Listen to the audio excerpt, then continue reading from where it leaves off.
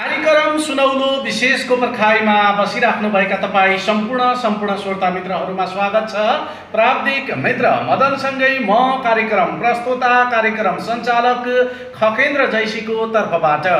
आदरणीय श्रोता मित्र, तपाईले कार्यक्रम सुनौलो विशेष कैलालीको मसुरियामा रहेको रेडियो सुनौलो एफएम 105.6 मेगाहर्ज, हाम्रो इन्टरनेट अनलाइन www.radiosunaulofm.com, त्यसैगरी all Nepal FM radio digital नेपाल.com app, सुनौलो एफएम को आफ्नै एप्स, हाम्रो पात्रबाट विश्वभर कैलालीका अन्य विभिन्न हाम्रा 4वटा साझेदार रेडियोबाट एकसाथ तपाईले हामीलाई सुन्न सक्नुहुनेछ भने, त्यसैगरी यति बेला प्रत्यक्ष हिसाबमा विश्वभरबाट आम दर्शकहरूले फेसबुकमा हामीलाई भिडियो लाइभ प्रत्यक्ष हिसाबमा हेरिराख्नु भएको छ भने, हाम्रो अनलाइन टिभी सुनौलो एफएम अनलाइन टिभीबाट सर्च गरेर चाहेको बेला जतिसुकै बेलामा पनि प्रत्यक्ष हिसाबमा हाम्रो यो कुराकानीको भिडियो लाइभ तपाईँ आम दर्शकहरूले विश्वभरबाट हामीलाई प्रत्यक्ष हिसाबमा हेर्न सक्नुहुनेछ। कार्यक्रम सुनौलो विशेषको व्यवसायलाई सुनौलो विशेषमा हामी प्रत्येक दिन समसामयिक विषयवस्तुमाथि चर्चा, परिचर्चा, कुराकानी अनि बहस गर्छौं। विशेष गरी त जनताले बुझ्न चाहेका जनचासोका विषयवस्तुमाथि कार्यक्रम सुनौलो विशेषमा हामी बहस अनि कुराकानी गर्ने गर्दछौं र यति बेला हामी अत्तरियामा छौं र आजको सुनौलो विशेष हामी अत्तरियाबाटै सञ्चालन गर्न गइरहेका छौं र विशेष गरी हामीसँग नेपालको पछिल्लो समसामयिक समग्र राजनीतिक घटनाक्रमको बारेमा कुराकानी गर्नको लागि मोहन वैद्य किरण नेतृत्वको क्रान्तिकारी माओवादीका पोलिट ब्युरो सदस्य हुनुहुन्छ चन्द्र subedi, कमरेड अटल हामीसँग हुनुहुन्छ। उहाँसँग आज हामी कार्यक्रम सुनौलो विशेषमा विशेष कुराकानी गर्न गइरहेका छौं नेपालको पछिल्लो समग्र समसामयिक राजनीतिक घटनाक्रमको बारेमा। र जसले यो भिडियो लाइभ हेरिराख्नु भएको छ सबैजनाले यो कार्यक्रमलाई शेयर गरिदिनु होला र तपाईका केही कमेन्ट प्रतिक्रिया छन् भने उल्लेख गर्नु होला। तपाईका कमेन्ट प्रतिक्रियालाई आधार मानेर पनि हामी उहाँसँग आजको कार्यक्रम सुनौलो विशेषमा प्रश्न गर्नेछौं। अब हामी उहाँलाई कार्यक्रममा स्वागत गर्दैछौं। चन्द्र subedi अटलजी, यहाँलाई स्वागत छ कार्यक्रम सुनौलो विशेषमा। धन्यवाद। तपाई मोहन वैद्य किरण नेतृत्वको क्रान्तिकारी माओवादीको पोलिट ब्युरो सदस्य हुनुहुन्छ। क्रान्तिकारी माओवादी कुइरोमा हराएको काग जस्तै भयो, हैन? होइन, हामी हाम्रो कता अस्तव्यस्त भयो पार्टी। हामी हाम्रो लक्ष्यमा चाहिँ इमानदारीपूर्वक अगाडि बढिरहेका छौँ, हराएका छैनौँ। तर तपाईहरूले पछिल्लो समयमा क्रान्तिकारी माओवादीका कुनै पनि कार्यक्रमहरू आउन सकिरहेका छैन, हैन? त्यो सत्य होइन। हामीले कार्यक्रमहरू गरिरहेका छौँ र तत्काल चाहिँ यथास्थितिवादी संसदीय व्यवस्थाप्रति हाम्रो विश्वास नभएको हुनाले तातै ठाउँ जल्दी मरौँ र चाहिँ आज भोलि नै तुरुन्तै प्राप्त गर्नेको लागि त्यो कुरा सत्य होला। तर हामी 6 सालदेखिको हाम्रो कम्युनिस्ट पार्टीको जुन लक्ष्य उद्देश्य छ त्यसमा नयाँ जनवादी क्रान्तिप्रति हामी इमानदारपूर्वक अगाडि तर तपाईको स्पष्ट बाटो छैन। लक्ष्य उद्देश्य क्रान्तिकारी माओवादी बनेको दैचुरे प्रवृत्तिमा छ, हैन? यो कुनै सत्यता होइन। हाम्रो जतिको स्पष्ट एउटा बाटो तपाईलाई थाहा छ, हैन? प्रचण्ड बाबुरामहरूले अङ्गाली राख्नु भएको छ। अर्को बाटो विप्लवजीले अङ्गाली राख्नु भएको छ। तपाईहरु त बीचमा हुनुहुन्छ। त्यो सत्य यता उता धर्म घाटको अवस्थामा छ क्रान्तिकारी माओवादी। त्यो सत्य होइन। राजनीतिक रूपमा बरु प्रचण्ड र विप्लवजीहरू एकै ठाउँमा हुनुहुन्छ। दुवैले वैज्ञानिक समाजवाद भन्नुहुन्छ र विप्लवबाट अहिलेसम्म उहाँको पार्टी 4 वर्ष 4.5 वर्ष भयो हामीबाट फुटेको। त्यहाँदेखि यतापट्टि सुदूरपश्चिमका चाहिँ वरिष्ठ केन्द्रीय सदस्य सरसिंह भण्डारी लगायत 18 जना केन्द्रीय सदस्य सबै प्रचण्डमा जानुभएको छ। पार्टी परित्याग गरेर केन्द्रीय समिति छोडेर, हैन? धौलागिरी इन्चार्ज पारसमणि महेन्द्र केसीदेखि लिएर सरसिंह भण्डारी लगायत झन्डै 18 जना केन्द्रीय समिति पलायन हुनुभएको छ। तर मोहन वैद्य किरणले नेतृत्व गरेको क्रान्तिकारी माओवादीमा एकजना पनि आउनुभएको छैन र सबै प्रचण्डमा जानुभएको छ। उहाँको राजनीति मिल्छ, हैन? र त्यसकारण चाहिँ बरु अस्पष्टता चाहिँ विप्लवजीको राजनीति छ। संसदीय व्यवस्थामा भएको हुनाले प्रचण्डको पनि प्रष्टै छ र सबभन्दा नयाँ जनवादी क्रान्ति परिवर्तनको पक्षमा नयाँ जनवाद, समाजवाद र साम्यवादको पक्षमा हामी निरन्तर अगाडि बढेका छौँ। हाम्रो जस्तो स्पष्ट लाइन र चाहिँ अगाडिको मूलबाट बसेको छ। तपाईँ आफै पनि त घरमा घाटको हुनु पनि चन्द्र subedi, हैन? तपाईँ मोहन वैद्य किरणको नेतृत्वमा पछाडि लाग्दाखेरि तपाईँ प्रचण्डको पछाडि भएको भए आज सभासद हुनुहुन्थ्यो, मन्त्री हुनुहुन्थ्यो, शक्ति हुन्थ्यो, पावर हुन्थ्यो, हैन? विप्लव पनि अहिले धेरै चर्चामा छ, विप्लवको पार्टी पनि, हैन? Nepal communist party. तर तपाईहरुको कुनै ठाउँमा संगठन पनि कमजोर छ, हेर्नुहोस् अब पुरै के हुन्छ भने चाहिँ नजाने गाउँको बाटै नसोध्नुहोस् होइन। यदि चाहिँ त्यो पावरमा हुन्थ्यो उसमा भन्नुहुन्थ्यो हाम्रो मोहन वैद्य कमरेडलाई राजाले अञ्चलाज खान बोलाएको थिए, त्यतिखेर अञ्चलाज खाएर राम्रो प्रचण्डजीले राष्ट्रपति बनाउँछु भनेर भनेकै हो, तर उहाँ जानु भएन। त्यसैले संसदीय व्यवस्था हामीले जानु नै छैन। अनि मन्त्री खाने सांसद गर्ने प्रश्न तपाईँले किन सोध्नुभयो मलाई होइन? हामी नयाँ जनवाद आएपछि यो संसदीय व्यवस्थामा कुनै पनि पद खानु छैन, जानु पनि छैन, खानु पनि छैन। अनि हामीलाई चाहिँ घर पुग्नु गाह्रो पर्ने किन अर्थ? हाम्रो आफ्नै घर बनाउँछौँ अनि आफै जान्छौँ। संसदीय व्यवस्थासँग तपाईँहरूको कुनै साइनो छैन। यसको भण्डाफोर गर्ने, यसलाई भित्र र बाहिरबाट चाहिँ दोहोरो आएर अब पछिल्लो नेपालको राजनीतिक घटनाक्रमको कुरा गर्ने हो भने अहिले जुन राजनीतिक घटनाक्रम छ यसलाई कसरी हेर्नु भएको छ? देश सही ट्र्याकमा छ, सही बाटोमा अगाडि बढिरहेको छ, केपी शर्मा ओलीले सही नेतृत्व गरिराख्नु भएको छ। हेर्नुहोस्, जनताहरू चाहिँ झुकिए, धेरै भ्रम पर्यो। अहिले चाहिँ यो यति सङ्कटमा छ यो सरकार होइन। यतापट्टि विशाल छिमेकी देशहरू छन्, एकापट्टि ब्रिक्स खडा छ, त्यसको विरुद्ध एसिया पेसिफिक रणनीति भनेर अमेरिकाले तयार पारेको थियो। आज बेलामा चाहिँ तपाईँले समाचार सुन्नुभयो होला, नेपाल अमेरिकाको एसिया पेसिफिक रणनीतिको साझेदार भनेर ल्याइसकेपछि काठमाडौँमा राजनीतिक वृत्तमा र ठुलो चाहिँ एउटा क्याम्पमा दुईटा शक्ति पावर चीन र अमेरिकाको क्याम्पमा नेपाल कतापट्टि लाग्ने भनेर काठमाडौँमा चाहिँ त भूकम्प गएको छ आज त। त्यसैले चाहिँ एकदम साँडेको जुदाई बाछाको मिचाइ, दुईटा साँडे जुधेर नेपालको तोरीबारी ध्वस्त हुने खालको खतरा अहिले विद्यमान भएको छ। र वास्तवमा भन्ने हो भने हाम्रो यो परराष्ट्र मन्त्री प्रदीप ग्यावाली गइसकेपछि होइन एसिया पेसिफिक सम्बन्धमा राम्रो कुरा भएको छ भनेर अमेरिकन प्रवक्ता र विदेश मन्त्रालयले जब सार्वजनिक गरे त्यसपछि नेपाली प्रेस मिडिया लगायत यहाँका सबै राजनीतिक पार्टीहरू सोधेछन् के हो कुरा भनेर। त्यस्तो होइन भनेका थिए, तर आज अमेरिकाले प्रश्न बनाइदियो कि हाम्रो चाहिँ रणनीतिक साझेदार हो नेपाल भनेर। र त्यो बारेमा प्रश्न पार्नुपर्छ यहाँका सत्ताधारीहरूले। भारत र चाहिँ चीनको विरुद्ध चाहिँ अमेरिकालाई नेपालमा ल्याएर यहाँ जुदाउने काम चाहिँ वर्तमान सरकारले गर्यो भने त्यो रणनीतिक रूपले नेपाली जनता, नेपाल राष्ट्र र नेपालको भूगोलको लागि धेरै ठुलो खतराको रूपमा हुन सक्छ। अहिलेको अवस्थामा जुन हिसाबमा प्रधानमन्त्री केपी शर्मा ओलीले भन्नुभएको छ कि सुखी नेपाली समृद्ध नेपाल 5 वर्षमा होइन समृद्ध नेपाल बनाउने, त्यो जनअपेक्षा अनुसार काम गर्ने त्यो कुरा त उहाँले एजेन्डा प्रस्तुत गर्नुभएको छ। उहाँप्रति विश्वास छ कि छैन? पत्याना उहाँहरू नाराहरू फेरिरहन्छ। उहाँहरूको चुनावको नारा बनाएको त अब चाहिँ स्थायित्व समृद्धि र विकास हो। 2.5 वर्षमा सरकार चेन्ज गर्नुपर्छ भनिसकेपछि स्थायित्व नै प्रश्न चिन्ह खडा भएको छ। विकास भनेको संसारमा अहिले तपाईँले बजेट सुनिहाल्नुभयो, कुनै पनि देशको बजेट साधारण खर्चभन्दा विकास बजेट बढी हुनुपर्छ देशको विकास हुनको लागि होइन। साधारण खर्च 9 खरबको, अब चाहिँ विकास बजेट 5 खरबको। त्यो सडक टाल्न पनि पुग्दैन, त्यसैले कहाँको विकास हुने? अब विकास पनि हुँदैन भएन होइन। भाषणमा मात्रै विकास हुने हो त्यो त भएन, त्यो निरन्तरतामा फड्को मार्ने विकासै हुँदैन। तर जनताको त भरोसा छ नि त केपी शर्मा ओली र प्रचण्डमा। छैन, यति धेरै अविश्वास भ्रष्टाचारको चाहिँ मैले गर्दिनँ अरूलाई पनि गर्नु दिन्न भन्ने खालको कुराको उपहास भइसक्यो त्यही कुरा होइन। उखानमा मात्रै सीमित छ, व्यवहारमा ओलीको कुरा केही लागु हुँदैन भनेर अहिले बच्चाले भन्ने गर्छन्। त्यसैले चाहिँ चुनावी नारा त्यसैले केपी शर्मा ओली र प्रचण्डले जनतालाई आश्वासन बाँडे, एजेन्डा बाँडे, त्यो अनुसार काम गर्न सकेनन्। यो एकदमै सकेन, त्यो कुरा प्रश्न भइसक्यो। सबैले नेपाली जनताहरूले बुझ्ने गरी प्रश्न भयो र राष्ट्रियताको नाममा उनले भोट मागे र चाहिँ एउटा चाहिँ राष्ट्रियताको सवालमा त केपी शर्मा ओली अडिग मान्छे हुने हाम्रो देशमा। राष्ट्रियताको सवालमा केपी शर्मा ओली बराबर। म सबैलाई एउटा उदाहरण दिन्छु। विश्व ब्याङ्कले नेपालको लागि बनाइदिन्छु भनेको अरुण तेस्रो माधव नेपालले चिठी लेखेर यो बनाउनु हुँदैन, महँगो योजना हो र नेपाली जनतालाई ऋण लाग्छ भनेर रोकेका थिए। तर अहिले त्यही चाहिँ अरुण तेस्रो भारतको लागि रोकिएर नेपालको लागि रोकिया रहेछ त्यो। र अहिले चाहिँ अरुण तेस्रो त बटन दबाएर भारतलाई बुझायो। विश्व ब्याङ्कले नेपालको लागि बनाउँछु भन्दाखेरि त्यही एमाले रोक्यो। अहिले चाहिँ भारतको लागि केपी शर्मा ओलीको खोक्रो राष्ट्रवाद हो, त्यो त प्रमाणित गण्डले राष्ट्रवाद हो होइन। ओलीको मात्रै भन्ने भएन। 7 सालदेखि अहिलेसम्म 75। तर पछिल्लो समयमा नाकाबन्दीमा केपी शर्मा ओलीले जुन अडान लिनुभयो सर्वत्र चर्चा भयो र नेपाली जनताले उहाँले राष्ट्रियताको अडानलाई मन पराए। पहिला मलाई चुनावमा बहुमत दिए। 7 सालदेखि 75 साल भयो, अहिले 76 साल भयो। अहिले 70 वर्ष बिते, 5 वर्षसम्म कुनै पनि सरकार टिकेका छैनन् नेपालमा। नम्बर 1।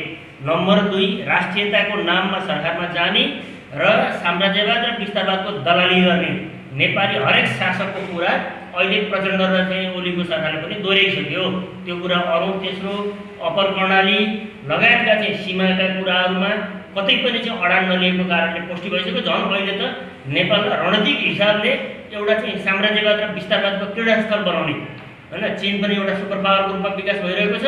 चीन भारत एकापट्टि, चीन एकापट्टि, अमेरिका एकापट्टि भएर क्रीडास्थल बनाउने हिसाबले अरू परै जाओस्। एमालेकै नेता भीम रावलले चाहिँ नेपाललाई यसरी चाहिँ उसमा कास्कीमा अमेरिकन र नेपाली सेनाको संयुक्त चाहिँ एउटा अभ्यास जुन भयो, यसले चाहिँ नेपालको चाहिँ राष्ट्रियतामा चाहिँ खतरा उत्पन्न भएको छ र नेपाल चाहिँ एउटा खतराको घन्टी बजेको छ र स्वयं त्यही पार्टीका नेताले भनिसकेपछि हामीले भनिरहनुपर्छ।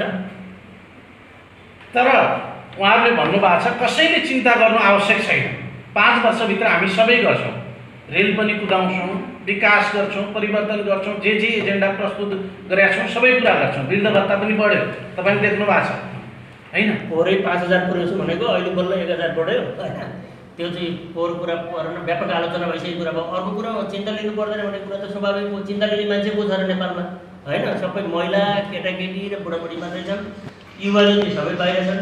नत्र यो बेलामा यस्तो महँगी, यस्तो भ्रष्टाचार बसि नसक्नु बेलामा काठमाडौँमा रेलिङ भत्किसके, ठुला लाखौँका जुलुस निस्किसके।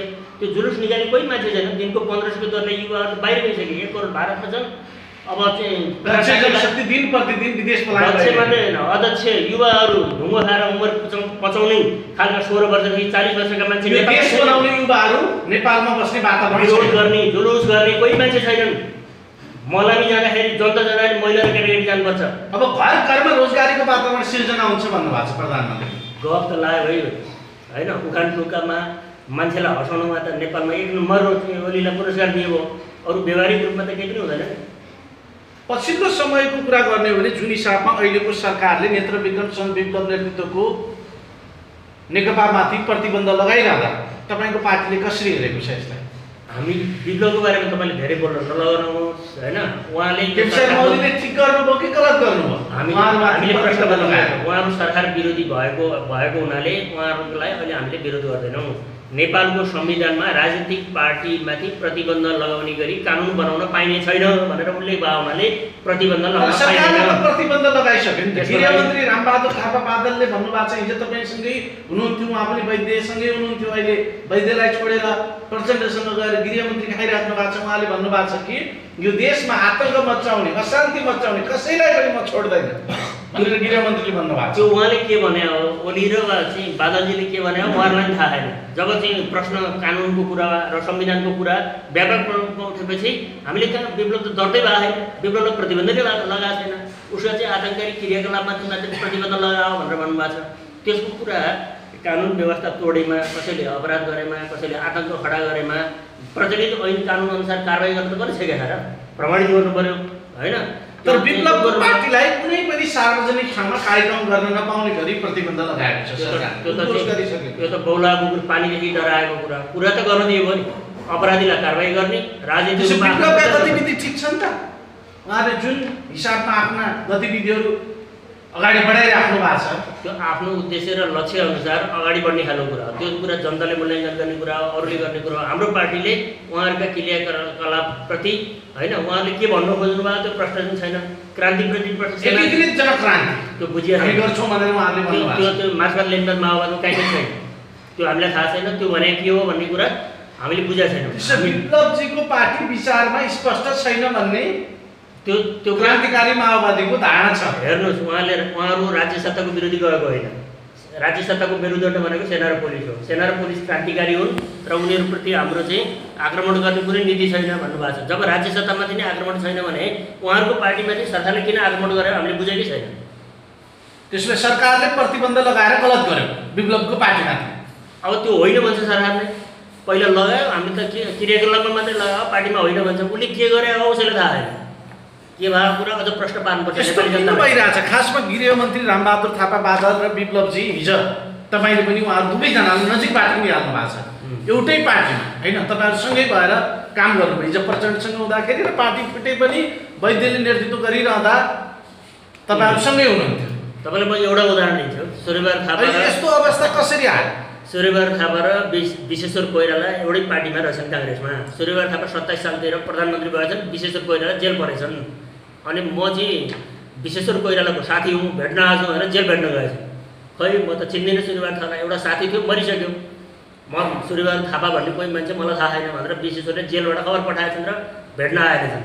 त्यसैले हिजोको सँगै बसेको थियो भन्ने खालको कुराले केही अर्थ लाग्दैन। आज कुन विचार पोकेको छ र कसरी चाहिँ हिँडेछ भन्ने कुराको प्रधानता कुरा हुन्छ। हिजो त बहुत भइसक्यो, तर हिजो तपाईँहरू सँगै हुनुहुन्थ्यो होइन? थियो एउटै विचार मिल्यो। प्रचण्डजी, बाबुराम भट्टराई, वैद्यजी, विप्लवजी, बादलजीहरू तपाईँ सँगै एउटै एजेन्डा एकदम नयाँ जनमतको एजेन्डामा सँगै तपाईँहरू अगाडि बसेका थियो उहाँहरूले। तर यो पार्टी फुटेर जसरी टुक्रा जसरी सिसाको टुक्रा फुट्या जस्तो टुक्रा टुक्रा हुनुमा यसको मुख्य दोषी को? प्रचण्ड कि मोहन वैद्य कि बाबुराम कि विप्लव कि बादल?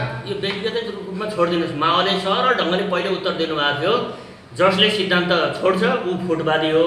एकजना पनि सिद्धान्तको पक्षमा जडसूत्रवाद देखियो होइन? जडसूत्रवाद वैद्यमा जडसूत्रवाद देखियो र उहाँले पार्टी फोड्नुभयो। सबैभन्दा प्रमुख दोषी भनेको मोहन वैद्य हो भन्ने भनाइ छ होइन? हो, उहाँहरूको लागि किनभने पार्टीको मान्छे उहाँहरूको लागि चाहिँ यसको सम्पूर्ण जिम्मेवारी वैद्यले लिनुपर्छ। गाडीमा अड्क्यो माओवादी यसरी टुक्रा टुक्रा हुनुमा वैद्यको ठुलो हात छ। हो, एकदम वैद्यको हात छ, किनभने वैद्यले सिद्धान्त छोडेनन्।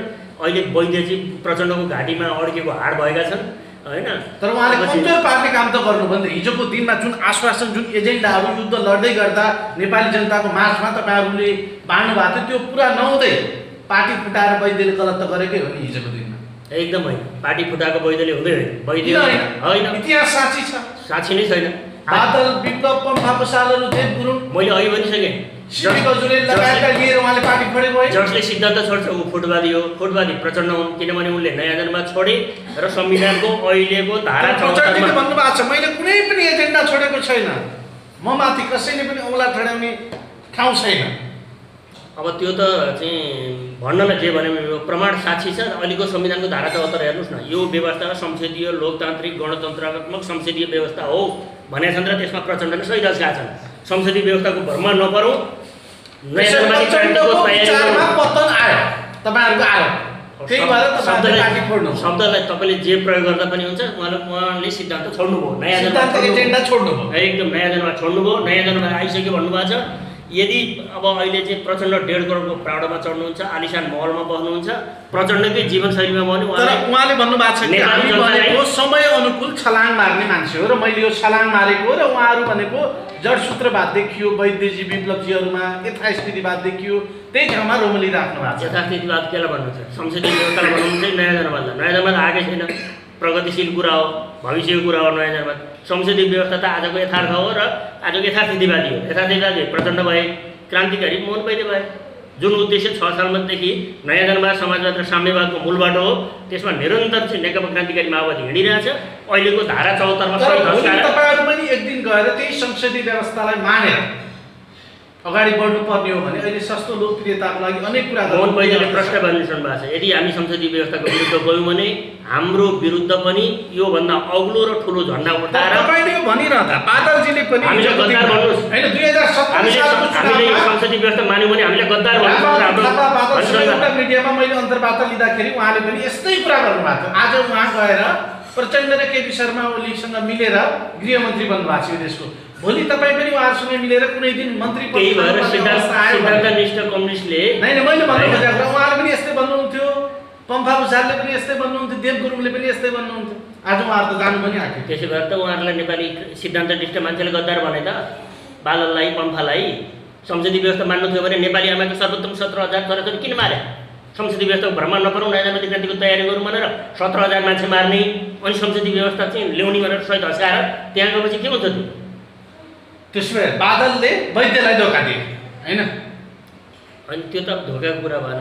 हाम्रो महासचिवले त्यस्तो शब्द प्रयोग गर्नुहुन्न र उहाँले आफ्नो विचार स्खलित भएर विचार छोडेर कोही हिँड्छ भने यो पार्टीमा बसिरहनु जरुरी छैन। उहाँहरूलाई त्यस्तै विश्वास लाग्यो हिँड्नुभयो, हाम्रो केही भनाइ छैन। तर उहाँले भन्नुभएको छ त वैद्यले सही नेतृत्व गर्न सक्नु भएन पार्टी। विचारको आधारमा नेतृत्व गर्ने हो। अब विचारै छोडेपछि त नेतृत्व कसरी गर्ने र? घर बाउले पनि सक्दैन छोरालाई, अनि पार्टीमा कसरी सक्ने? सही नेतृत्व नगरेका कारण हामी फेरि पुरानै पार्टीमा फर्क्यौँ प्रचण्डसँगै भनेर भन्नुभएको छ। पुरानो पार्टी छ, पुरानो पार्टी त नेकपा माओवादी केन्द्र हो, लगेर चाहिँ ओलीको टाङ पनि छिराइसक्नुभयो। पार्टी नै छैन, डबल नेकपा हो। जुन पार्टीमा जानुभएको थियो बादल त्यो पार्टी छ अहिले। तर यो देश र जनताको लागि पार्टी एकीकरण हुँदाखेरि वैद्यजीले आत्तिनुपर्ने कारण छ तपाईको क्रान्तिकारी माओवादीले आत्तिनुपर्ने। खगेन्द्रजी एक मिनट मात्र तपाईँले सुन्नुहोस्। संसदीय व्यवस्था मान्ने हो भने कम्युनिस्ट भइरहनु जरुरी छैन। संसदीय व्यवस्थाको असली जननी बेलायत हो, नेपालमा नेपाली काङ्ग्रेस हो। संसदीय व्यवस्था मान्नु भने काङ्ग्रेससँग एकता गरे पनि हुन्छ, कम्युनिस्ट भनिरहनु जरुरी छैन। केपी शर्मा ओलीलाई र प्रचण्डलाई तपाईँ कम्युनिस्ट मान्न तयार हुनुहुन्न? त्यसो भए काङ्ग्रेसले संसदीय व्यवस्था मान्दैनन्, नयाँ जनवाद मान्छन्। अब तपाईँ नै भन्नुहोस् उत्तर। केपी शर्मा ओली र प्रचण्ड कम्युनिस्ट होइन त्यसो भए? उहाँहरूले संसदीय व्यवस्था मान्नुहुन्छ, त्यसले संसदीय व्यवस्था मान्नेलाई कम्युनिस्ट भन्दैनन्। कम्युनिस्ट उहाँको सिद्धान्त विचारमा पनि कम्युनिस्टपन देखिँदैन केपी शर्मा ओली र प्रचण्ड। त्यो कुरो त धेरै पहिला नै न्युज विकमा अन्तर्वार्ता दिने बेला मनमनले भनिसकेको थिएँ, कम्युनिस्ट पार्टी नाम राखेर भने जनताले भोट दिँदैनन्। त्यसैले नेपालमा हामीले कम्युनिस्ट हौँ, अन्तर्राष्ट्रिय रूपमा हामी सोसल डेमोक्रेट हौँ भनेर मनमोहनले चाहिँ अमेरिकामा हामीले उत्तर दिएको थिएँ। अस्ति भर्खर चाहिँ एउटा वार्ता टोली बनाएको छ सोमनाथ पाण्डेको नेतृत्वमा। उनले के भन्यो भने हरेक वर्ष हरेकपल्ट चुनाव हुँदाखेरि हँसिया र हथौडामा झन्डा भोट बढाइपठाइ छ। भोट भनेको चाहिँ नाम र झन्डा फेर्ने होइन, भोट बढेपछि किन फेर्ने भने। तपाईँहरूमा पनि होइन दहीचुरे प्रवृत्ति कसरी देखियो भन्दा तपाईँहरूले चुनावमा भाग लिनु होइन। हामीले भाग स्थानीय तहको चुनावमा देशभक्त जनगणतान्त्रिक मोर्चाको नाममा तपाईँहरू चुनावमा सामेल हुनु। तपाईँहरू पत्रकारले पनि ठिक ढङ्गले अध्ययन गर्नु, तर सामेल भएकै हो। तपाईँको ज्ञान पुगेन, हामीले उपयोग गऱ्यौँ बाहिरबाट विकल्प। अनि तपाईँहरूले जनताले विश्वास गरेन, लत्याएर फालिदिए जनताले।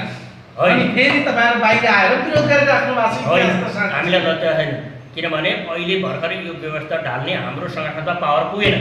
हामीले के भनेको त्यहाँ गएर हामीले चाहिँ मन्त्री खान्छौँ, बहुमत ल्याउँछौँ, प्रधानमन्त्री भनेको छैनौँ। यो खसीको टाउको देखाएर कुकुरको मासु बेच्ने पसल हो। संसदीय व्यवस्थाले जनताको हित गर्दैन, यसले स्थायित्व समृद्धि र विकास गर्दैन होइन। भोट हामीले दिनुहोस् नदिनुहोस्, हामीलाई जिताउनु भयो भने संसदमा गएर यही कुरा बोल्छौँ, दिनु भएन भने बाहिर यही कुरा बोल्छौँ भनेका छौँ। हामी त्यहाँ चाहिँ त्यो संसदीय व्यवस्था प्रधानमन्त्री खान मन्त्री खान गएन, सांसद हुनुभयो दिनुभयो भने हामी यसको भण्डाफोर गर्छौँ भनेर चाहिँ लेनिनले हामीलाई सिकाउनु भएको छ। हामी त्यही कुरा भन्छौँ भनेर गयौँ। त्यसैले हामीले भित्रबाट व्यवस्था ढाल्न खोजेका छौँ। त्यहाँ आवश्यक पऱ्यो भने हामी बाहिरबाट चाहिँ जनताले हामीले यो व्यवस्थाको विरुद्ध ठुलो जनमत तयार गर्यो भने हामी भोलि बहिष्कार पनि गर्छौँ। तर जनता त तपाईँहरूको पक्षमा छैन नि त होइन, त्यो त मान्न तयार हुनुहुन्छ नि तपाईँ। हेर्नुहोस् अब यो सापेक्ष कुरा हो। अब विकास समृद्धि र स्थायित्व ल्याउँछु भनेर चाहिँ एकपल्ट जनता त केपी शर्मा ओली र प्रचण्डकै पक्षमा छ होइन। कोही बेला कसको पक्षमा हुन्छ, सबै नेपाली पञ्च सबै वीरेन्द्र राजाको पक्षमा थिए जनता। खै वीरेन्द्र अहिले कहाँ छन्? सबै नेपाली पञ्च, सबै पञ्च नेपाली। त्यसो भए एक दिन वैद्यको पार्टीलाई पनि जनताले साथ दिन्छन्, नेपाली जनताले क्रान्तिकारी माओवादीलाई नदिए सुखै छैन। किन अवैज्ञानिक भन्नु पऱ्यो, मार्क्सवादी लेनिनवाद माओवाद भने काल्पनिक कुरा भन्नु पऱ्यो, यो सिद्धान्तै होइन भन्नु पऱ्यो। यो त संसारमा अहिले 80% मान्छे त। हिजो तपाईँले सोच्नु भएको थियो प्रचण्डसँगै हुँदाखेरि कुनै दिन प्रचण्ड गएर एमालेसँग मिल्छन्, केपी शर्मा ओली माधव नेपाल झलनाथ खनालसँग प्रचण्डले लिएर पार्टी गाप्छन् भन्ने सोच्नु भएको थियो हिजो युद्ध लड्दै गर्दा होइन। हामीले त यो चाहिँ अब अल्टसल्ट कुराहरू गर्ने नेपाली नेताहरू धेरै जन्मिए, राजनीतिमा कोही थाहै शत्रु हुँदैन भन्ने खालको थियो। प्रचण्डलाई भगवान सर मान्नुहुन्थ्यो हिजो होइन तपाईँहरू? सही गर्नु पनि सही। तपाईँलाई म एउटै मात्र उदाहरण दिन्छु। 1905 सम्म अगाडि मेरो गुरु लेखनको किताब नपढिकन कोही कम्युनिस्ट हुँदैनन् भन्नुहुन्थ्यो चाहिँ लेनिनले। जब 1905 को असफल क्रान्तिको विरोध गर्नुभयो, हतियार उठाउनु हुँदैन त भन्नुभयो लेखकले, गद्दार गुरु भन्नुभयो। त्यसले सही हुन्छ त हामी त हिजो बाबुरामलाई सही गर्यौँ, प्रचण्डलाई सही गर्यौँ। जब गद्दारी गर्नुभयो हामी गद्दार भन्यौँ, के बिगारे? उहाँको एकीकरणलाई कसरी हेर्नु भएको छ तपाईँले? त्यो हाम्रो केपी शर्मा ओली र प्रचण्ड जुन हिसाबमा हाम्रो विषयवस्तु परेन, त्यो चाहिँ राम्रै छ। धेरै चाहिँ संशोधनवादी भएर भ्रम दिनुभन्दा एकैचोटि नाङ्गिनु भयो। अलिकति हामीले समर्थनात्मक रूपमा चाहिँ क्रस गर्न गाह्रो भएको थियो। अब त त्यो पनि छ चाहिँ होइन, मान्छेहरूले ध्यानपूर्वक। त्यसो उहाँहरूको एकीकरण स्वाभाविक हो। सिद्धान्त छोडेपछि एउटै ठाउँमा जब विचार एउटै मिल्छ भने एउटै विचार भएका पार्टी। हिजो त तपाईँहरूले कल्पना गर्नुभएको थिएन यो विषय होइन, प्रचण्ड बादलहरू कुनै दिनमा गएर केपी शर्मा ओलीसँगै बस्छन् भनेर। अनि हामी त एउटा भौतिकवादी विचार भनेको पदार्थबाट जन्मन्छ। हिजो त्यो वातावरणै थिएन, त्यसले सोच्ने कुरै भएन। जब प्रचण्डले सिद्धान्त छोडिसकेपछि त्यो वातावरण भन्यो एकताबद्ध हुनुको त्यो स्वाभाविक हो। त्यो बेला बेला बस्नुभन्दा संसदीय पार्टी दुईवटा ठुल्ठुला बस्नुभन्दा हुन त छोटे छोटे बसेको भए त अब एमाले खाइदिन्थ्यो। एउटै विचार भएका दुईवटा पार्टी एउटै जङ्गलमा दुईवटा सक्दैन। प्रचण्डहरूले त समीक्षा गरेको चाहिँ हामीलाई एकजना केन्द्रीय सदस्यले, प्रचण्ड केन्द्रीय सदस्यले भन्नुभयो त्यो 5 सिट हाम्रो ग्यारेन्टी, 5 सिट भाग्योदय चिठा हो। अहिलेको चुनावमा भन्नुभएको थियो पत्तासारको अवस्था आउँथ्यो एकता भएर एकता भएर 36 सिट ल्याउनु भयो। उहाँहरूलाई राम्रो छ त्यो संसदीय व्यवस्थामा जानुहोस्, खानुहोस्, वर्ग उठाउनुहोस्, 1.5 करोडको प्राणमा चढ्नुहोस्, हाम्रो शुभकामना। नेपाली जनताले हिजोको दिनमा जति गाली गरे पनि जे गरे पनि प्रचण्डकै हातमा छ यो देश। 62-63 देखि अहिलेसम्मको नेपाली इतिहास कोट्याउने हो भने प्रचण्डले जे भन्यो त्यही हुन्छ हैन। हिजो पार्टी जिताउँदै गर्दा प्रचण्डको अस्तित्व सिद्धियो भनेर गाली गर्दै हिँड्ने पनि तपाईहरु, तर पनि प्रचण्ड त यो देशमा सर्वैसर्वा छ अहिलेसम्म। उहाँको जुन पावर छ अहिले यथास्थितिमा संसदीय व्यवस्थामा वर्तमान अवस्थामा होला न, उहाँ आफ्नै पार्टीसँग बहुमत छ, उहाँ पार्टीको अध्यक्ष हो। इतिहासमा यस्ता पात्रहरू आयल द नेसन मनै राष्ट्र हो भने नेपोलियनहरू जन्मेकै थिए यो संसारमा हैन। तिनीहरू छैनन् अस्तित्व। 2.5 वर्षपछि फेरि म प्रधानमन्त्री हुन्छु भनेर उहाँले भनिसक्नु भएको छ। त्यो राम्रो भएर यो देशको प्रधानमन्त्री भएर भ्रष्टाचारको अर्को रेकर्ड कायम राख्नलाई जो प्रधानमन्त्री बने के फरक परेर? नेपाली जनतालाई त केही फरक परेन। यो देशमा सबैभन्दा भ्रष्ट सरकार हो भनेर अहिले त थापित भएका छन्। कुनै पनि भ्रष्टहरूलाई कारबाही भएन, एउटा बलात्कारीले कारबाही गर्न सकेका छैन, एउटा बलात्कारी पत्ता लगाउन सकेका छैन भन्ने भएको छ हैन। अलि ओली रोएर झन् यत्रो भ्रष्टाचार पत्ता लगायौँ हामीले, झन् उल्टै हामीलाई नै भ्रष्टाचारी भन्ने भनेर रुवा बसेको छ हैन। भ्रष्टाचारी कसैले कारबाही भएको छैन। त्यसो गर्दाखेरि यो सरकार कस्तो हो? एकदम भ्रष्टाचारलाई जेल हाल्यो, उनीहरूको सम्पत्ति राष्ट्रियकरण गर्यो, वाह सरकार भन्यो भने हामीलाई चाहिँ गरे है राम्रै। यथास्थितिमा यो संसदीय व्यवस्था त अलिक टिकाउने भए हामीलाई अप्ठ्यारो पऱ्यो भन्नुहुन्थ्यो। यो संसदीय व्यवस्थाले केही गर्दैन, नयाँ दरमा ल्याउनु पर्ने भनेर चाहिँ वैद्यले भनेको कुरा ठिक रहेछ भन्ने दिशातर्फ गइरहेछ। हामी त खुसी नै छौँ। जनतालाई त्यो अनुभूति हुँदैछ बिस्तारै बिस्तारै एकदम भइरहेछ। वैद्यले लिएको बाटो सही छ भइरहेछ। वैद्य उहाँको पोलिट ब्युरो चाहिँ सदस्यहरूले चाहिँ विद्रोह गरेर रामनारायण सिंह हामीतिर आउनुभएको छ हैन, शिवश्रेष्ठ हामीतिर आउनुभएको छ। थुप्रै मान्छेले केन्द्रीय सदस्य दिने हो भने हामी आउँछौँ भन्नु भइरहेछ। 4,000 केन्द्रीय सदस्यमध्ये 200 को मात्रै व्यवस्थापन गर्नुभयो। 3800 मान्छे रोडमा फाल्नु भएको छ केन्द्रीय सदस्यहरू। बिजोग छ प्रचण्डको पछाडि लागेका तल्लो तहका नेता कार्यकर्ताको अवस्था गर्न गएको छ एकदम। पार्टी एकीकरण पछि खाना जानेहरू खाना पाउनेहरू खुसी छन्, जो खाना जाने थिए खाना पाएका छैनन् तिनीहरू चाहिँ कराईमा हालेको चाहिँ माछा पैसा कमाउनुतिर उहाँहरू लाग्नुभयो। त्यो पनि पाउनु भएन, पाउनेहरू खुसी हुनुहुन्छ हैन। त्यो त उद्देश्य त्यही बनाएर जानुभयो, नपाउनेहरू छटपटाहट छ। तर तपाईहरु हिजोको दिनमा एउटै भइरहँदा अहिलेको अवस्थामा उत्तर दक्षिण पूर्व पश्चिमको अवस्थामा हुनुहुन्छ। प्रचण्ड, बाबुराम भट्टराई, वैद्य र विप्लवलाई हेर्ने हो हैन। हामी एकदम विचारमा पनि धेरै भिन्नता देखिन्छ। हो त बाबुराम भट्टराई र तपाईले लिएको बाटोको सिद्धान्त हेर्ने हो भने धेरै फरक छ एकदम। यस्तो अवस्था कसरी सिर्जना भयो? खास विचार जसले छोड्यो त्यो विचार छोडेर सिर्जना भयो के? तपाईले बुझ्नु भएन? जुन बाबुराम भट्टराई उपेन्द्र यादव बाट शपथ गरेर खानुभयो हैन, पार्टी एकीकरण बाबुरामको के सोच्नुहुन्छ? ढुङ्गो खाएर पचाउने उमेरमा जिन्दगीभरि कम्युनिस्टको सेवा गर्नुभयो, अहिले कम्युनिस्ट भने सबैभन्दा खराब हुनु भन्नुहुन्छ। आफ्नो सपनाको मलामी त जानुपर्छ कम्तीमा हैन। जिन्दगीभरि चाहिँ मान्छेले चाहिँ कम्युनिस्टको भएर हैन गर्ने, अनि मर्ने बेलामा चाहिँ 65% आएपछि हैन 5 वर्षपछि हामी सरकारमा जान्छौँ, हाम्रो पार्टीले नेतृत्व गर्छ भने अस्ति मात्रै उहाँ धनगढीमा आएर भाषण गर्नुभयो। आफ्नो सिद्धान्त हाम्रो पार्टीले अब यो देशको नेतृत्व गर्छ उपेन्द्र यादव र म एक भइसकेपछि हिमाल पहाड तराई सबैलाई समेटेका छौँ हामीले भन्नुभएको छ। मैले बाबुरामलाई सल्लाह के दिन्छु भन्दाखेरि उहाँले चाहिँ आफ्नो विचार छोडेर सरकारमा जानु नै उहाँको सफलता थियो भने उहाँ पञ्चायतको प्रधानमन्त्री खाइदिएर राम्रो हुन्थ्यो। जिन्दगीभरि किन दुःख गर्नुभयो कम्युनिस्टको नाममा? अनि अहिले किन कम्युनिस्ट गर्नु? उहाँले त बेकार उहाँको जिन्दगी त बर्बादै भयो नि। जुन लक्ष्य र उद्देश्यमा मनभित्र 1 पैसाको तर नक्कली कम्युनिस्ट हुनु आवश्यक छैन भन्नुभएको छ उहाँले। किन भयो? मलाई नक्कली कम्युनिस्ट हुनु आवश्यक छैन। 16 वर्षदेखि 65 वर्षसम्म चाहिँ हैन कम्युनिस्ट हुने, अनि मर्ने बेलामा चाहिँ कहाँ उहाँलाई चाहिँ ऊ चाहिँ त्यो गौतम बुद्धलाई जस्तो चाहिँ पिपलको रुखमुनिबाट ज्ञान पुऱ्याएर कम्युनिस्टलाई चाहिँ घेरा गर्नुपर्ने? त्यसैले यहाँ कि उहाँ नयाँ शक्ति निर्माण गर्नुभयो उहाँले हैन, वैकल्पिक शक्ति आवश्यक छ बुद्ध हो कि उहाँ भेस्टेड हो कि उहाँलाई विश्व ब्रह्माण्ड एकदम ज्ञान भयो हैन, तपस्या गरेर विद्वान नेता त हो नि उहाँसँग। जुन आर्थिक क्रान्ति र समृद्धिको कुरा छ उहाँले अगाडि सारेको, त्यो त आवश्यक छ नि त। त्यो त कम्युनिस्ट नभइकन गरायो भने त जिन्दगी आर्थिक क्रान्ति गर्नु त आवश्यक छ नि। उहाँको जिन्दगी त कम्युनिस्टकै नाममा बित्यो नि त। विडम्बना त त्यो नेपालीहरुको आय स्तर अगाडि बढ्नु आवश्यक छ नि। उहाँको जीवन खेर गयो, कम्युनिस्टको नाममा जिन्दगी बिताउनु भयो, मर्ने बेलामा चाहिँ कम्युनिस्ट छोड्नु भयो। यस्तो भनेको त सबैभन्दा चाहिँ मान्छेले भने वैकल्पिक शक्ति आवश्यक छ नि त उहाँले भन्नुभएको कुरा। त्यो वैकल्पिक शक्ति उहाँले किन भन्नु पर्यो? वैकल्पिक शक्ति त छँदै छैन नि। समाजमा रविन्द्र मिश्र आछन्, अरू आछन्, त्यो अरू जन्माइहाल्छ नि। त्यो उहाँलाई चाहिन्छ र वैकल्पिक शक्ति। यदि चाहिँ कम्युनिस्टहरू राम्रो थिएनन्, अवैज्ञानिक हुन् भने त कम्युनिस्टहरू त सिद्धिन्थे।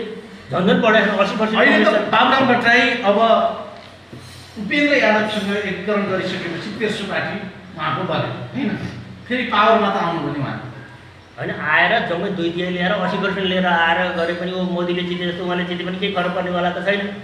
नयाँ शक्ति संसदीय व्यवस्था सकिँदैन भनेर उहाँले हार खाएर उपेन्द्र यादवसँग पार्टी एकीकरण गरेको होला। त्यो त उहाँसँगै सोध्नु पऱ्यो। उहाँको त 1 लाख पार्टी सदस्य खोलियो, अब चाहिँ नेपालमा चकाचौध गरिन्छ होइन। कम्युनिस्ट र काङ्ग्रेस भन्दा बिचको बाटो हिँडिन्छ भन्नुभएको थियो। सबै जनताले लोपो खोइदिएपछि 1 सिट जित्न पनि काङ्ग्रेसको सहारा लिनु पऱ्यो, काङ्ग्रेसको पैसा टिक्नु पऱ्यो भनेपछि उहाँको अभिज्ञता देखिहाल्यो नि। सही ट्र्याकमा उहाँ हिँड्न सक्नु भएन, सहीको त 1% सही बाटोमा उहाँ हिँड्न सक्नु भएन। हेर्नुहोस् कुरा के हुन्छ भन्दाखेरि मार्क्स एक्लै हुनुहुन्थ्यो। त्यसै जिन्दगीभरि आफ्नो नैतिकताले पनि कम्युनिस्टलाई गाली गर्ने ठाउँ छैन होइन। अब आफ्नो देशमा 3 हातको चिहान पनि पाउनु पर्यो मार्क्स। तर 1000 वर्षको संसारको सर्वोत्कृष्ट मान्छे को भन्दाखेरि कार्ल मार्क्स भनेको आफ्नो लक्ष्य र उद्देश्यमा एकजना मात्रै हिँडिरहनुपर्छ र सही विचार पनि त्यसको पक्षमा संसार आउँछ। अब चाहिँ बहुमत ल्याए 2 ल्याए पनि के गर्नु छ र 15 सालमा 2 ल्याएको काङ्ग्रेस जेल पाउनु पऱ्यो होइन। अब नेपालमा अहिले 2 ल्याएको छ, सबैको चाहिँ घृणा र भ्रष्टाचारी सरकार भन्ने भएको छ। बालुवाटार पनि बेचेर खाएको, ओइल बडी पनि बेचेर खाएको, सुनको चाहिँ सुनकाण्डका हत्याको त्यो तस्कर पनि पत्ता नलागेको, निर्मला चाहिँ होइन हत्याकाण्डका चाहिँ हत्यारा पनि पत्ता नलागेको भन्ने आरोप आइरहेको छ। त्यस कारण चाहिँ बहुमतले पनि केही हुनेवाला छैन। सही काम गर्नु पऱ्यो, सही काम गरिसकेपछि चाहिँ सही रिजल्ट आउँछ। त्यसै वैद्यजी सच्चा कम्युनिस्ट हो यो देशमा हो, मोहन वैद्य हो। एकदम आफ्नो लक्ष्यप्रति उहाँ दृढ हुनुहुन्छ। एक्लो किन हो, सिङ्गी पार्टी छ, 75 जिल्लामा हाम्रो पार्टी छ। म उहाँकै कार्यकर्ता छ। तपाईँले जस्तै हुनुहुन्छ होइन, तपाईँ उहाँकै कार्यकर्ता छ, मन्तव्यता लिइरहनु भएको छ, कसरी एक्लो भन्नुहुन्छ उहाँलाई? वैद्यलाई साथ दिने मान्छेहरू छन् एकदम। हाम्रो केन्द्रीय कमिटी चाहिँ 95 जनाको छ, 75 जिल्लामा हाम्रो पार्टी छ होइन। हामी स्पष्ट फेरि तपाईँको प्रचण्डसँग एकीकरण हुन सक्छ कि सक्दैन वैद्य? अनि यो चाहिँ के छ भने मान्छेको जीवन छोटो छ, धेरै छैन। प्रचण्ड र तपाईँहरू एउटै पार्टीमा एउटा समय हुने सम्भावना छ? युवा अवस्था भएको भए 20 देखि 40 वर्षका उमेरका मान्छेहरू भएको भए त्यो सम्भावना हुन्थ्यो, बदलिन्छन्, रूपान्तरण हुन्छन्। 40 कटेपछि जसरी बुढो पोयो लागेपछि त्यो फेरि चिन्ता हाम्रो ठिक ठाउँमा आउँदैन, त्यसै गरी मान्छे पनि 40 कटिसकेपछि सुध्रिने सम्भावना, रूपान्तरण हुने सम्भावना कम हुन्छ। त्यसैले त्यो सम्भावना एकदमै कम देखिन्छ। प्रचण्ड सुध्रिने सम्भावना छैन। अब तपाईँको आँखाले हेरौँ न, प्रचण्डले वैद्यलाई भन्नु होला होइन, वैद्यले प्रचण्डलाई भन्नु होला, रूपान्तरण भनौँ अब हामीले। अब कि वैद्यले चाहिँ संसदवादी हुनु पऱ्यो एकता हुन, कि प्रचण्डले चाहिँ नयाँ जनवादी हुनु पऱ्यो एकता हुन, त्यो दुईटै सम्भावना छैन। प्रचण्डसँग एकीकरण हुन सक्दैन। विचार चाहिँ रूपान्तरण भयो हुन सक्छ, तर त्यो सम्भावना अब 65 वर्ष कटिसक्नुभयो प्रचण्ड, त्यो बुढो पोयो लाग्यो हुनाले त्यो सम्भावना छैन। उहाँले त्यो इच्छा चाहना पनि राख्नुहुन्न। अब बाबुराम भट्टराईसँग कम्युनिस्टै नाम छ एउटा, कम्युनिस्टको क पनि नाम नराख्ने मान्छे छ त के एकताको कुरा गर्नुहुन्छ? कुनै सम्भावना छैन। विप्लवसँग तपाईँहरूको तालमेल हुन सक्छ होइन, पार्टी एकीकरण हुन सक्छ। पार्टी एकताको अहिलेको हाम्रो एजेन्डा छैन। पहिला हामीले 6 बुँदा अगाडि सारेर विप्लवसँग पार्टी एकताको कुरा गरिरहेको थियौँ। तर पार्टीभित्र ठुलो जनमत छ, तपाईँको पार्टीभित्र पनि विप्लवको पार्टी त्यो सत्य हो होइन, त्यो सत्य। तल्लो स्तरमा पनि नेता कार्यकर्ताको जनमत छ, तलका कार्यकर्ता एक हुनुपर्छ। हो त्यो छ, माग गरेका छन्। हामीलाई फोन गर्दा व्यक्तिगत रूपमा पनि पहल गरिदिनु पर्यो सर। माथि नेतृत्व वैद्यले गर्नुपर्छ र सङ्गठनको जिम्मा विप्लवलाई दिनुपर्छ। त्यो कतिपय कार्यकर्ताहरूको भनाइ छ। व्यक्ति व्यक्तिका आफ्ना इच्छा आकाङ्क्षा त के छन् होइन भित्र त, तर त्यो कुरा दुवै पक्षको चाहिँ एउटा क्रान्तिकारी चाहिँ सँगै बस्यो भने सच्चा कम्युनिस्टहरू एक ठाउँमा आउनुपर्छ, आउँदा राम्रो हुन्छ भन्ने भएको छ। तर सच्चामा हाम्रो जुन 6 बुँदा अगाडि सारिएको छ त्योसँग विप्लवको सैद्धान्तिक वैज्ञानिक कुरा मिल्दैन। सिपी गजुरेलका कारण पार्टी एकीकरण हुन सकिरहेको छैन, यो यथार्थ कुरा हो होइन? सिपी गजुरेलले होइन हलो अड्काएर गोरु चुट्ने काम गरिराख्नु यो कुरा होइन। हामी सिपी गजुरेलले विप्लवको तल बस्न गाह्रो छ, किनकि उहाँ हिजो सिनियर हो विप्लवभन्दा, उहाँले मानिराख्नु भएको छैन। त्यही भएर पार्टी एकीकरण हुन सकिरहेको छैन भन्ने विप्लवको एकजना नेताले मसँग भन्नुभएको थियो होइन। उहाँ त विप्लव त जुनियर सचिव हो, 5औं नम्बरको सचिव हो हाम्रो पार्टीमा हुँदाखेरि। सिपीजी हिजो पनि उपाध्यक्ष हो र उहाँलाई सम्पूर्ण पार्टीका क्रान्तिकारी गतिविधि अगाडि बढाउने क्षमता छ भने होइन। हिजो वैद्यजीले प्रचण्डलाई महासचिव बनाएको हो नि त, सिपी गजुरेलले विप्लवको तल बस्दैमा के फरक पर्छ? त्यो मागै छैन। अहिले मागको कुरा विचारको कुरा हो, विचार मिल्यो भने त बस्न सक्ने खालको कुरा जे पनि हुन सक्छ नि भयो। विप्लवलाई नेतृत्व दिएर तपाईँहरू पार्टी एकीकरण गर्न तयार हुनुहुन्छ। तपाईँहरू पत्रकारहरूले के बुझ्नु पर्यो भने नेतृत्व चाहिँ यो टेबलमा बसेर, चिया पसलमा बसेर, चौतारामा बसेर, बसमा बसेर बाँडिँदैन। विप्लवलाई पार्टी अध्यक्ष मान्न तपाईँ तयार हुनुहुन्छ? होइन, सबै म पनि पार्टी अध्यक्ष हुन सक्छु। महाधिवेशनमा कार्यकर्ताको मन जितेर म अध्यक्षमा उठेँ भने र देशभरिबाट आएका कार्यकर्ताले भोट दियो भने म नि हुन सक्छु। त्यो नेतृत्व छान्ने त पार्टीका राष्ट्रिय सम्मेलन महाधिवेशन आफ्नो लाइन छ, जो पनि हुनसक्छ। के फरक पर्छ र? तर गोपाल किराँतीले अस्ति मात्रै सुनौलो एफएमको स्टुडियोमै आएर उहाँले मसँग के भन्नुभएको थियो भने, खगेन्द्रजी अब म लबिङ गर्छु पार्टी एकीकरणको लागि। वैद्य र विप्लवलाई एक ठाउँमा ल्याएर हामी तीनवटा पार्टीलाई एकीकृत गराउनतर्फ म अग्रसर महत्त्वपूर्ण भूमिका खेल्छु भनेर उहाँले भन्नुभयो। एकदम सबैले त्यो भनाइलाई हाम्रो स्वागत छ। हामीले 6वटा बुँदा मिल्ने भनेको मिलेको भोलिपल्ट हामी सबै क्रान्तिकारीहरू पार्टीसँग एकता गर्न चाहन्छौँ। मालेमावादलाई मान्ने एकदम सक्छ। 6 बुँदा मिल्नु पर्यो। गोपाल किराँतीसँग पनि तपाईहरु तयार हुनुहुन्छ? हुनुहुन्छ। काङ्ग्रेसमा पनि सचिएर आएर कम्युनिस्ट भएर 6 बुँदा माने भने हुनसक्छ। के चाहियो? पहिले त विचारमा मिल्नु पर्यो नि। विचार नमिलिसकेपछि यही पार्टीमा नि फुट हुन्छ। विचार मिलिसकेपछि जुनसुकै पार्टीसँग एकता हुन्छ।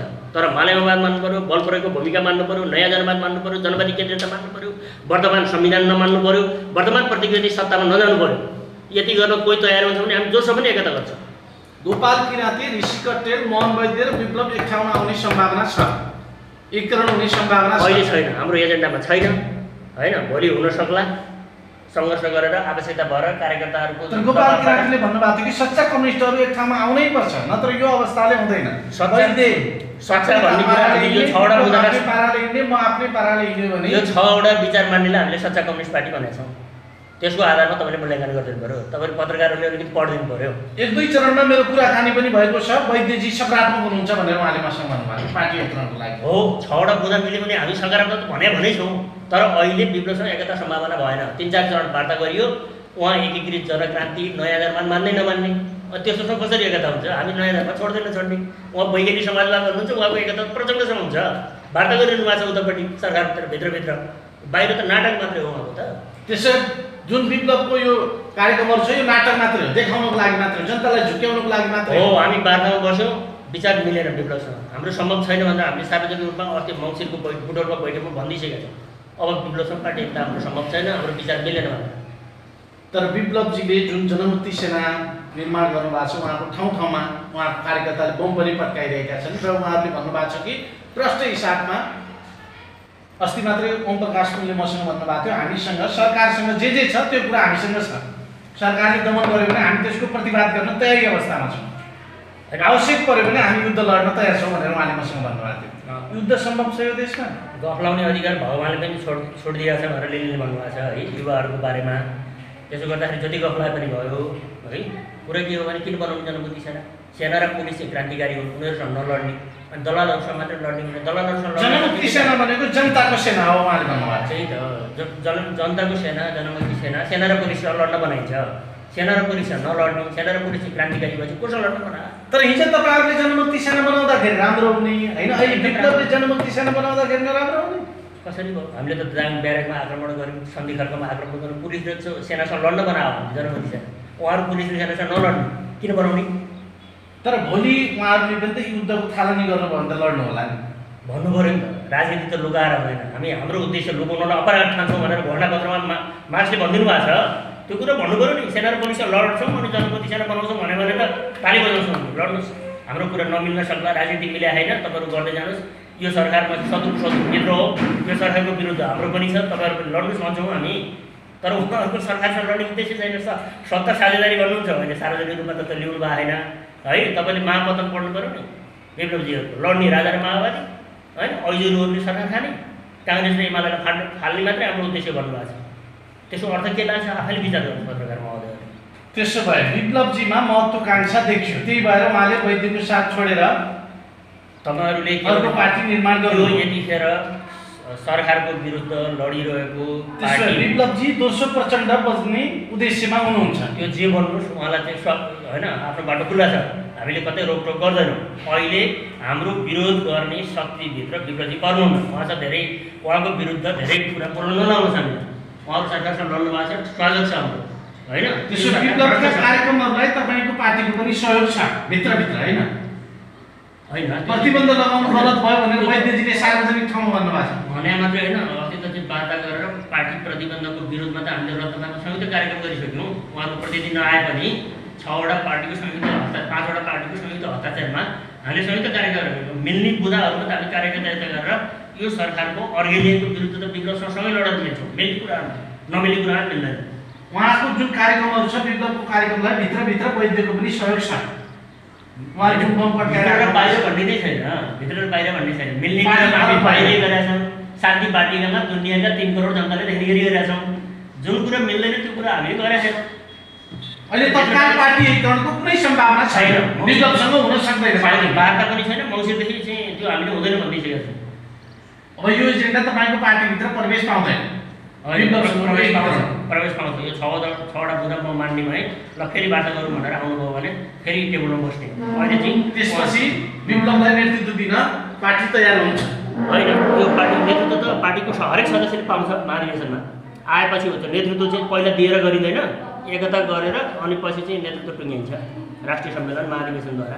त्यस्तो कुरा भएन। नेतृत्वमा त चाहिँ विचार मिलिसकेपछि त के कुरा भयो। प्रचण्डले के भनेको थियो भने एकपल्ट चाहिँ भेट्दाखेरि एउटा चाहिँ अन्तर्क्रियामा ल मेरो हिजो पनि गुरु हो, तपाईँलाई म पार्टी अध्यक्ष दिन्छु, पार्टी एकता गर्न आउनुहोस् भनेर प्रचण्डले सार्वजनिक ठाउँमा त्यो चिया पसलमा बाँड्ने पद अहिले महाधिवेशनमा जाउँ, जसले मन पराउँछन् कार्यकर्ताले त्यसैले जाउँ। त्यहाँ कम्युनिस्ट पार्टीमा नेतृत्व चाहिँ चुन्ने एउटा विधि हुन्छ, त्यता गएर चुनौँला। अहिले पहिला विचार मिलेर आउनुहोस्, विचार मिल्यो भने हिजो पनि अध्यक्ष दियो, म अहिले पनि दिन्छु तपाईँलाई। विचारको कुरा गर्नु छैन, पदको कुरा गर्ने। पद पैसा प्रतिष्ठा मलाई चाहिँ नदेखाउनुहोस् भन्दैनौ वैद्यले। त्यसले पहिला विचारको कुरा गरौँ न। यहाँ किन पदको कुरा गर्ने? यो पत्रकारको यही बानी बिग्रियो चाहिँ सबै पद पैसा र प्रतिष्ठाको कुरा गर्दा गर्दै अनि त्यो बाहेक त पत्रकारहरूले केही देख्दैन झल त्यो सोध्छन्। कम्युनिस्ट पार्टीको त विधि हुन्छ नि। त्यसो भए पद र प्रतिष्ठाको लागि कुनै पनि लोभ लालच मोहन वैद्यमा छैन। होइन, जिम्मेवारी बोधको हिसाबले अहिले चाहिँ मोहन वैद्यजीले के महसुस गर्नुभएको छ भने आफ्नो लक्ष्य र उद्देश्य प्राप्तिको लागि पद पनि महत्त्वपूर्ण हुन्छ। त्यसैले क्रान्तिकारी विचार लागू गर्न क्रान्तिकारी नेतृत्व चाहिन्छ। प्रचण्डलाई छोड्नु चाहिँ गल्ती हो भनेर उहाँले आत्मकथन गरिसक्नु भएको छ। होइन, मैले पार लाउँछ भनेर दिनमा प्रचण्डलाई नेतृत्वमा ल्याएर वैद्यजीले गलत गर्नुभयो। त्यसो यसरी छोड्ने चिज रहेछ नेतृत्व। वास्तवमा नीति र नेतृत्वको बिचमा एकदम अविभाज्य सम्बन्ध हुँदो रहेछ। होइन, 10 वर्ष जनयुद्धमा त प्रचण्डले सही नेतृत्व गरेकै हो। गरुङदेललाई उहाँले समर्थन गर्नुभएको छ, बाबुरामलाई पनि गर्नुभएको छ। 10 वर्षको जनयुद्धमा नेभर सेकेन्ड भएको बाबुराम हाम्रो पार्टीमा आए हुनाले नेपालका कयौँ अवसरवादी बुद्धिजीवीहरू यो पार्टीलाई समर्थन गरेर आरामसँग मिलाएका थिए है। र धेरै चाहिँ बुद्धिजीवीहरूले जनयुद्ध र हाम्रो पार्टी नेकपा माओवादीलाई समर्थन गरेका थिए। त्यस हिसाबले त्यो राम्रो काम थियो। जब बाबुरामले विचार छोडे, होइन, विद्रोहको विचार छोडे र प्रतिक्रियावादी संविधान बनाउनेतिर गए, त्यहाँदेखि विरोध गरे। राम्रो गरुन्जेल राम्रो भन्ने, नराम्रो गरे भोलिपल्ट नराम्रो भन्ने। यो त मार्क्सवादी माओवादको अघि नै मैले प्लेखानको उदाहरण दिइसकेँ। अब हामी कार्यक्रमको अन्तिमतिर छौँ चन्द्र सुवेदीजी। होइन, जसरी पछिल्लो समयमा भारतमा फेरि पनि नरेन्द्र मोदी प्रधानमन्त्री बन्नुभयो, यसले नेपालमा कस्तो प्रभाव पर्न सक्छ तपाईँलाई के लाग्छ? प्रभावहरू अलिकति नेगेटिभ प्रभाव पर्छ। होइन, किन भन्दाखेरि चाहिँ नरेन्द्र मोदीको नेपालमा हेर्ने दृष्टिकोण सही छैन। त्यसो भए भारतीय विस्तारवादका कुनै पनि शासकहरूको सही छैन। तर मुख्य कुरा त नेपाल र नेपाली जनता आन्तरिक कुरा प्रधान हुन्छ। जतिसुकै तापक्रमले पनि ढुङ्गाबाट चल्न निस्किँदैन। ढुङ्गाबाट चल्न निस्किनुको लागि चाहिँ उपयुक्त तापक्रम के ह्याजबाट दिनु पऱ्यो कि चाहिँ कुखुराको पोथीबाट दिनु पऱ्यो। त्यसैले नेपाली जनताले निर्णायक हुन्। भारतले चाहेर मात्रै सक्दैन। भारतले चाहेको भए त चाहिँ 2018 सालमा नेपालकै लागि चीन र भारतको लडाइँ भयो, उसले खाइसक्थ्यो। होइन, सिक्किम जस्तै विलय गर्ने भनेर 1975 मै इन्दिरा गान्धीले लक्ष्य बनाएको थिए। तर नेपाल त्यति सजिलो छैन। यो त विशाल चाहिँ एउटा सामरिक चाहिँ महत्त्वको ठाउँमा बसेको छ। होइन, त्यसो हुँदाखेरि चाहिँ हामी हाम्रै बलले गर्छौँ। तर चाहिँ जस्तो आइके गुजरात जस्ता छिमेकीहरूलाई सम्मान गर्नुपर्छ, उनीहरूको भावनामा चोट पुर्याउनु हुँदैन भन्ने शासक आउँदा पनि हाम्रो देशको सिमाना सचिएन, मिचेको मिचेको फर्काउन सकेन। आइके गुजरातले 372 किलोमिटर चाहिँ भूमि, होइन, वर्ग मिटर भूमि चाहिँ लिबुलेदेखि कालापानीसम्म मिचेकै छ। राम्रा नेपालप्रति सद्भाव राख्ने शासकहरू आउँदा पनि त्यो फिर्ता भएन। होइन, नेपाललाई खानुपर्छ भन्ने शासक आउँदाखेरि प्रधानमन्त्रीले भारतको भ्रमण गरिसकेपछि उहाँले भन्नुभएको छ कि अब हाम्रो सम्बन्धमा सुधार आउँछ नरेन्द्र मोदी र मेरो बिचमा। अब यो चाहिँ फिस्टाहरूले चाहिँ बाँस नुगाएँ भनेपछि खुट्टीदेखि पत्याएँ भने जस्तै हो। भारतको हेर्ने दृष्टिकोण सधैँ नेपालमाथि गलत छ। एकदम गलत छ। आफ्नो दबदबा जमाउन चाहन्छ, एकदम चाहन्छ, हस्तक्षेपकारी भूमिका छ, मिलाउन चाहन्छ भारतले, नेपालले, भारतले। तर नेपाली जनताको स्वाभिमान, राष्ट्रपतिको अडान, विश्वलाई चाहिँ खाने अङ्ग्रेजी साम्राज्यवादीहरूलाई धुलुक पठाएर होइन जितगढीदेखि लिएर चाहिँ काङ्गडासम्म चाहिँ लडाइ हुनाले नेपाली बहादुरहरूसँग नसकेर मात्रै हो। सके भए 24 घण्टा खानु खोज्छ भने भारत सक्दैन। एउटा त भौगोलिक कारणहरूले पनि चीन र भारतको विस्तारवादी नीति भारतको छ। विस्तारवाद त मिचै छ नि। 10,019 वर्ग किलोमिटर नेपालको सिमाना खै। नेपालका नेताहरू सु पनि बोल्न सक्दैन सरकारमा गइसकेपछि। हो, त्यो देखिएको छ। हो, सरकार बाहिर धेरै कुरा गर्नुहुन्थ्यो बाहिर आउँदाखेरि, तर अहिले उहाँले सीमाको विषयमा कुनै पनि चु पनि गर्नुहुन्न। अहिले गृहमन्त्री बादलजीकै कुरा गर्ने भने हिजो तपाईँहरूसँग हुँदाखेरि उहाँले सीमाको विषयमा धेरै बोल्नु भएको छ, तर अहिले उहाँ गृहमन्त्री भइरहँदा उहाँले कुनै पनि बोल्नु भएको छैन यो विषय। ठिक हो। किन बोल्न चाहँदैन नेताहरू? सत्ता, राष्ट्रियताको नाममा सरकारमा जाने अनि लम्पसार गरेर सत्ता टिकाउने, त्यही कारणले बोल्न सक्दैन। भारतको विरोध गर्यो भने सत्तामा टिक्न सक्दैन। 24 घण्टा गरिदिन्छ भन्ने छ यहाँका शासकहरूलाई। हाम्रो आशीर्वाद चाहिँ भारतले चाहिँ दिया हुनाले हामी सरकारमा पाउन पाउँछौँ भनेको छ। अब अहिले अलिकति चाहिँ त्यो चीन र भारतको यो सरकारप्रति चाहिँ त्यति राम्रो धारणा नभएको हुनाले उहाँहरू अमेरिकातिर कुद्नु भएको छ। अमेरिका र युरोपको बलमा शासन गर्न खोज्नु भएको छ। उहाँहरूको त घन्टी बजेको छ। त्यसैले चाहिँ यो अहिलेको यहाँको हिसाबले आजकै कुराहरूले पनि त्यो देखाइसकेको छ। अब अन्तिममा के भन्न चाहनुहुन्छ सर? तपाईँ मोहन वैद्य किरण नेतृत्वको क्रान्तिकारी माओवादीको पोलिट ब्युरो सदस्य हुनुहुन्छ। पोलिट ब्युरो सदस्य भइरहँदा विशेष गरी तपाईँले आफ्नो पार्टीको सुदूरपश्चिम प्रदेशलाई हेर्नुहुन्छ। हजुर, सम्पूर्ण श्रोता दर्शकलाई तपाईँको पार्टीको विषयमा के भन्न चाहनुहुन्छ छोटो? अब यो सुदूरपश्चिम एकदम सङ्क्रमणकालीनबाट बितेको मैले महसुस गरेको छु। नेपाली काङ्ग्रेसको एकदम अखडा भएको प्रदेश, अहिले डबल नेकपाले क्लिन स्विप गरेको छ। काङ्ग्रेसहरू सत्ता नपाएर पुरै चाहिँ आगाको घुम्राबाट चाहिँ तावाको तापबाट चाहिँ खसेका माछा आगोको घुरोमा परे जस्ता भएको छन् होइन। त्यसो हुँदाखेरि चाहिँ एउटा सही कम्युनिस्टहरूको लागि त्यो विचार मन्थनको एकदम राम्रो वातावरण बनेको छ अहिले। र त्यस हिसाबले चाहिँ अलिकति अध्ययन गरेर सही कम्युनिस्टप्रति र चाहिँ खास गरी यो पूर्वाग्रहको हिसाबले काङ्ग्रेसहरूको लिडरसिप र उनीहरूको लगातारको स्कुलिङले गर्दाखेरि काङ्ग्रेस कम्युनिस्ट बन्न त सक्दैनन्, तर काङ्ग्रेसलाई भोट दिने तर कम्युनिस्ट जनताप्रति चाहिँ निरपेक्ष भएको, कम्युनिस्ट पार्टीप्रति निरपेक्ष भएका जनताहरू डबल नेकपामा चाहिँ उनीहरूसँग लगातारको लडाइँले गर्दा उता जाने बाटो बन्द भएको छ। तलका जनता चाहिँ क्रान्तिकारी पार्टीमा आउने सम्भावना बढेर गएको छ। ती जनतासँग हामी अन्तर्क्रिया गर्ने, छलफल गर्ने र हाम्रो पार्टीमा चाहिँ आउनको लागि हामी आह्वान गर्नको लागि अहिले सुदूरपश्चिम उपयुक्त मौका छ भन्ने मलाई अनुभूति भएको छ। Thank you so much. धन्यवाद छ सर। आफ्नो व्यस्त समयका बावजुद हामीसँग कुराकानी गरिदिनु भयो, यहाँलाई धेरै धेरै धन्यवाद। धन्यवाद। हवस् त श्रोता अनि दर्शकहरू, आजका लागि कार्यक्रम सुनौलो विशेषको निर्धारित समय यही सकिन्छ। आज हामीले कार्यक्रम सुनौलो विशेषमा नेपालको पछिल्लो समसामयिक समग्र राजनीतिक घटनाक्रमको बारेमा विशेष कुराकानी अनि बहस गर्यौँ। कुराकानीको लागि हामीसँग हुनुहुन्थ्यो मोहन वैद्य किरण नेतृत्वको क्रान्तिकारी माओवादीका पोलिट ब्युरो सदस्य चन्द्र सुवेदी अटल। आफ्नो अमूल्य समयका बावजुद पनि कार्यक्रममा हामीसँग कुराकानी गरिदिनु भयो, उहाँलाई धन्यवाद। प्राविधिक मित्र मदन लगायत हाम्रा साझेदार रेडियोका प्राविधिकलाई धन्यवाद र तपाईँ सम्पूर्ण श्रोता अनि दर्शकलाई विशेष धन्यवाद दिँदै सम्पूर्ण युनिटसहित खकेन्द्र जैसी बिदा हुन्छु। नमस्कार।